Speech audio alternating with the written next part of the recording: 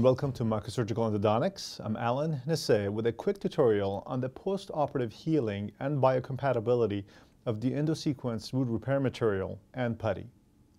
This is the case of a tooth number 14 that was referred to me for apicoectomy. The patient had a chief complaint of discomfort upon chewing, and the tooth had a provisional crown to replace an older crown.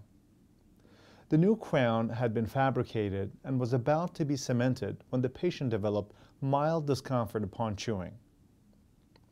Although in these situations I would prefer to have a full disassembly and non-surgical retreatment of all root canals, due to the request by the patient's restorative dentist, who had already fabricated the final crown, we decided to do an apicoectomy to address the buccal roots and simply wash the palatal root since it showed no periapical pathology.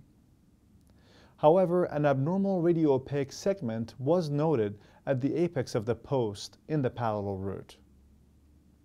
During the apicoectomy, the 3 buccal canals were located and gutta percha was removed with the aid of ultrasonics deep inside the root canal.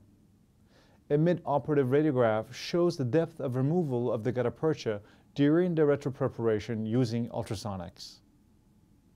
The retropreps were then filled with the combination of EndoSequence root repair material and putty technique, which I have described in previous tutorials. The patient was seen for post-operative appointments and the area healed uneventfully. 1-year follow-up shows complete healing around the buccal roots. However, 2 years later, a sinus tract